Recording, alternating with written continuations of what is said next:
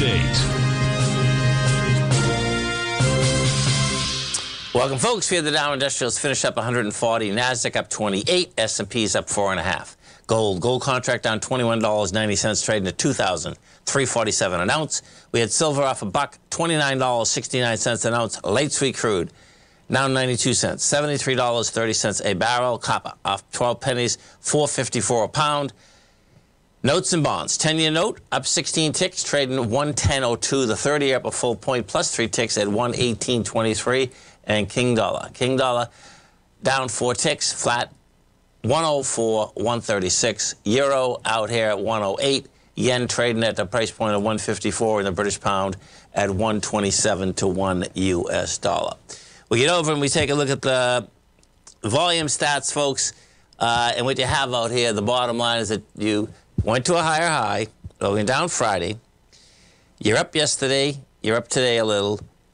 Huge contraction of volume out here today. I mean, a huge contraction. So it's going to get really, to me, that just says lower prices are coming at us.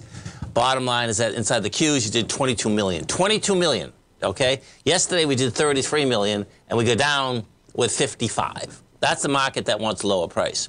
Now, the Qs are still in their larger range. Just barely, but the larger range in the Qs start at 449, and we're at 454.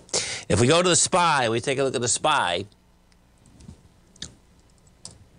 What you're going to see with the SPY out here is that we're at 528. Now, this is going to be, that's in the higher range, too. That's in the higher range, too. The SPY is just, going right across this line. But the bottom line, they both are in the higher range. So we'll see how the rest of this shakes out. The gold contract we had out here today, gold is pulling back into its strength.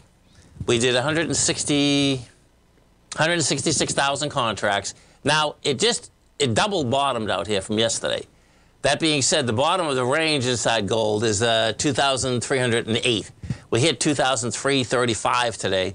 Then bounced off that like $12. We take a look at the volume, and you are coming down with a lot lighter volume, 166,000 contracts. So bottom line, my take, market down, going after that high volume low. Have a great one, folks. Have a safe one. Come back and visit Tommy tomorrow morning. Kicks us off 9 a.m. Great show, folks.